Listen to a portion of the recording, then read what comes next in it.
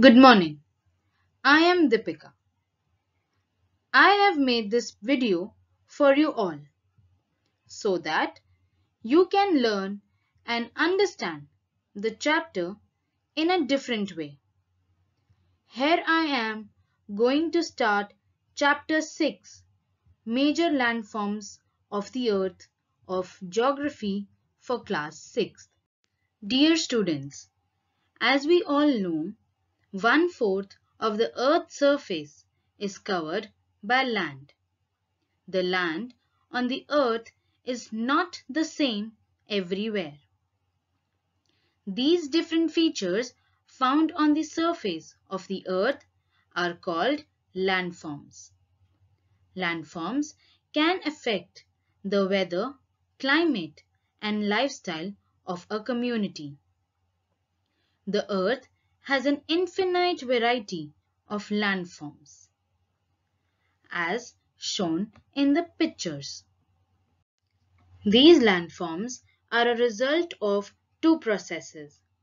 You will be amazed to know that the ground you are standing on is slowly moving. Within the earth, there is a continuous movement taking place. The first is internal process, which leads to the upliftment and sinking of the earth's surface at several places. The second is the external process.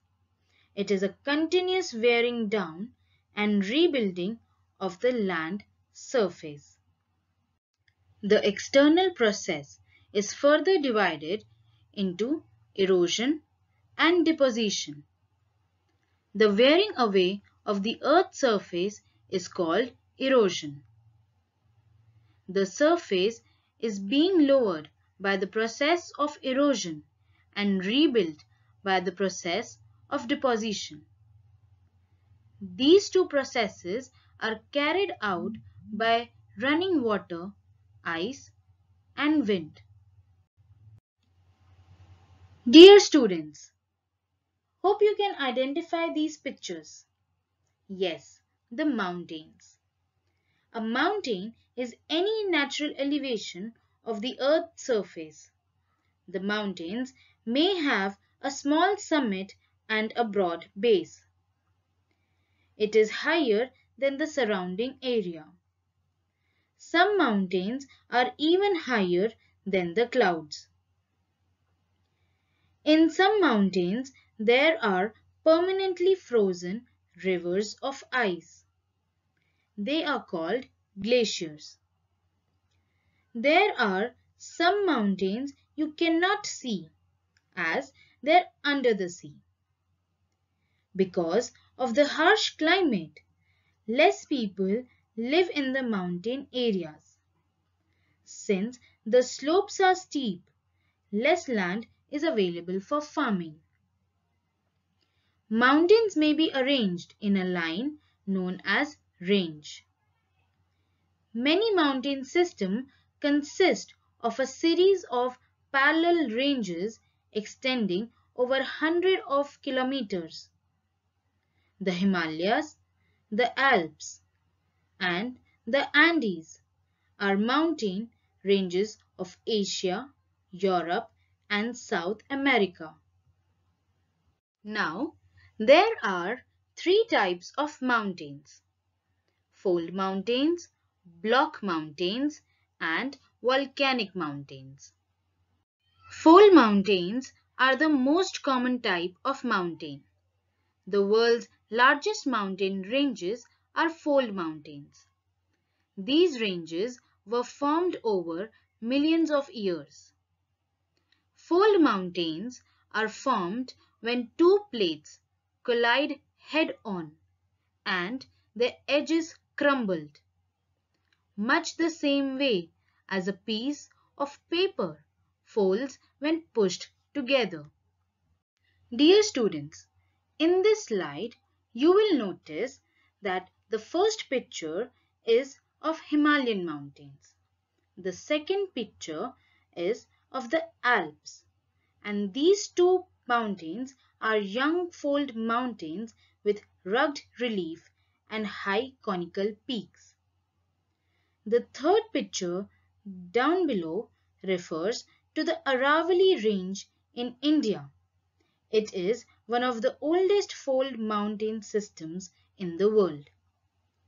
And the last picture refers the Ural Mountains in Russia, which have rounded features and low elevation. This is also a very old fold mountain.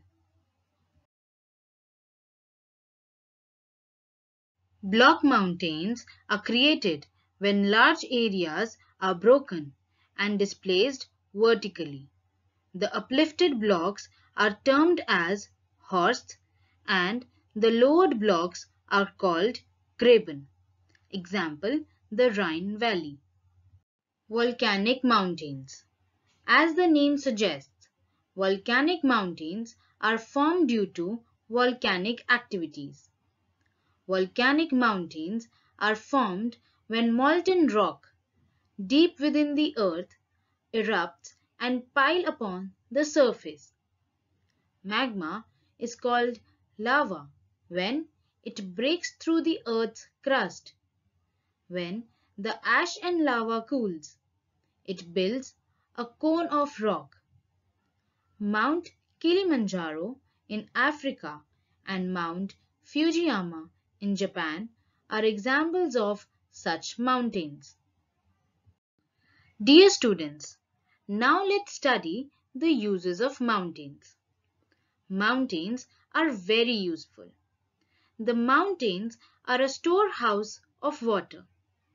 Many rivers have their sources in the glaciers in the mountains. Reservoirs are made and the water is harnessed for the use of people. Water from the mountains is also used for irrigation and generation of hydroelectricity. The river valleys and terraces are ideal for cultivation of crops.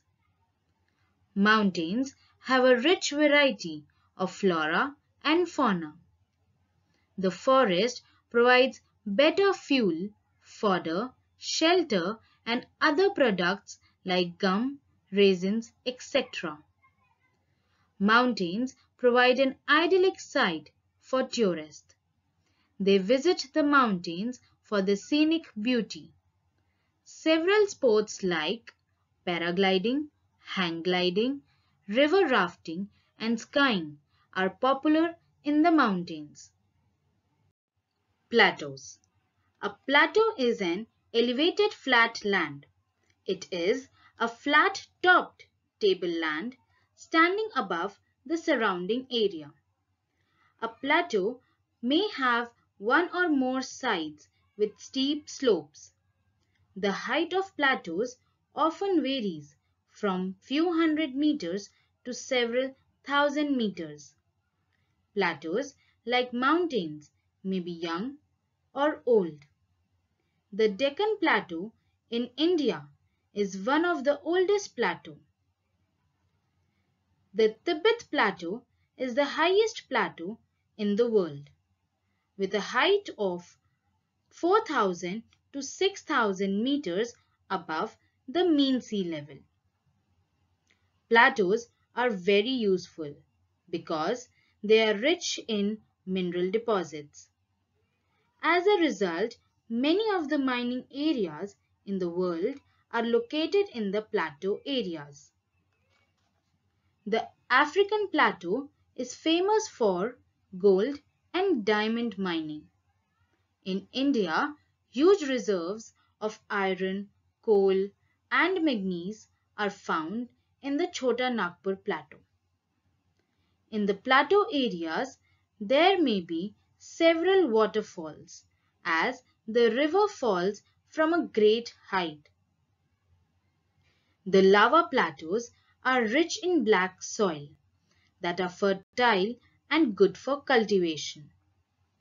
Many plateaus have scenic spots and are of great attraction to tourists.